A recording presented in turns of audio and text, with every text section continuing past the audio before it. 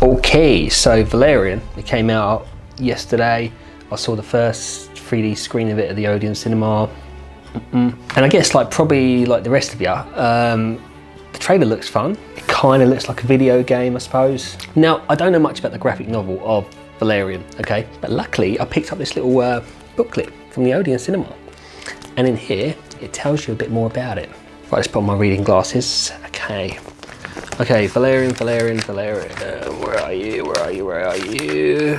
Aha, Valerian. All right, so the first line, it was 2 decades in the making for the director, Luc Besson, blah, blah, blah. I'm sure you'll probably know the guy directed like Leon and Lucy.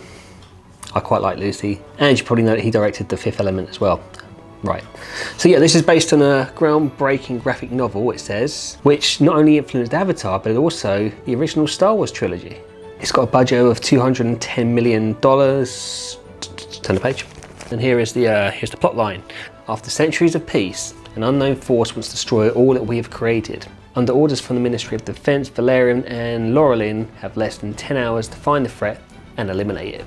All right, okay. So the first thing I'm going to say is that, I don't know, it wasn't really a thinker for me. I just went and sat there for 2.5 hours and I just went along with the ride, to be honest. It's not a thinking movie at all, it's really not. It's just action, it's just visual effects. And you've got some great cameos from like Ethan Hawke, John Goodman, Rihanna. But like I say, it's not a thinker. Not that there's anything wrong with that. I just didn't know what to expect when I went in, but I think just after like sitting there for 2.5 hours, I just realised I hadn't used my head at all while I was watching it. I'll be honest with you, right? I do like The Fifth Element, but I don't like the bits. As soon as it gets into space in The Fifth Element, that's where I kind of I lost interest in the movie a little bit. All the time that Bruce Willis is on Earth, I think that bit's all really good for some reason. When he got into space, I don't know, I just felt, and it's the same in this movie as well, like all the clothing that the characters wear, it always just seems too big for them, which I think is a bit distracting on the eye. You got people wearing hats that just seem absolutely massive on them.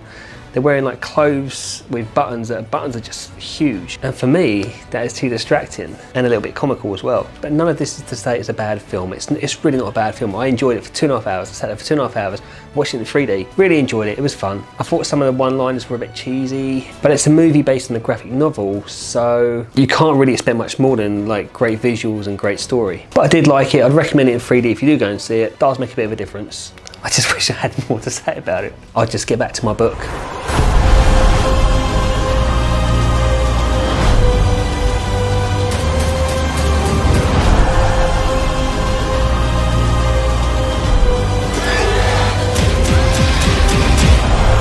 History is on the margin.